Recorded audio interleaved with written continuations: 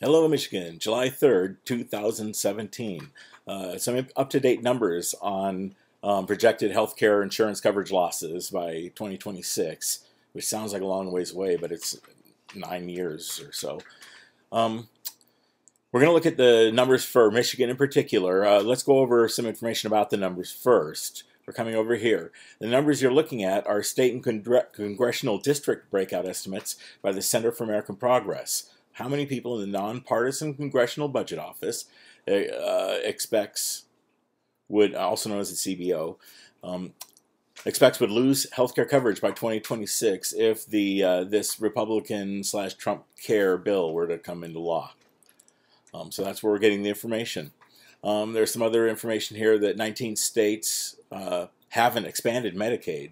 So they've made some issues for that. They've made some trade-offs for that too. Let's come up here to your numbers. So in Michigan, the first area here is the Medicaid area, and it's for the non-elderly Medicaid. It consists of the adults, children, disabled, people on the Medicaid expansion currently, and the subtotal for Michigan is 379,000. That's a lot of people that will lose their Medicaid. The individual market is a little more than 100,000 people.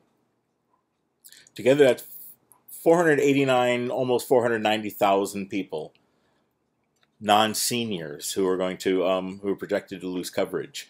Add in the elderly projected to lose the Medicaid, and that's another 32,400 people.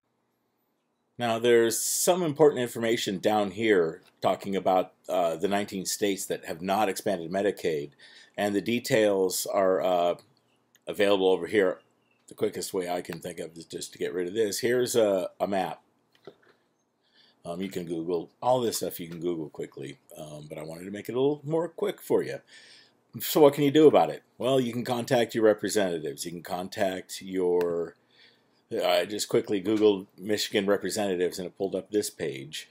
It shows all the representatives by district.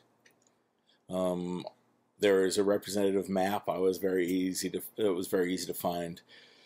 Okay, what else for Michigan? Well, right over here, I clicked on the Senate page, which is www.senate.gov.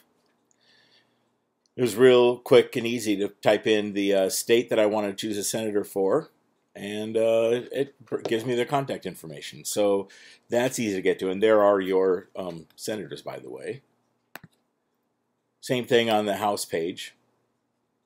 And real quick plug for acasignups.net. This is where my source of information for this presentation is.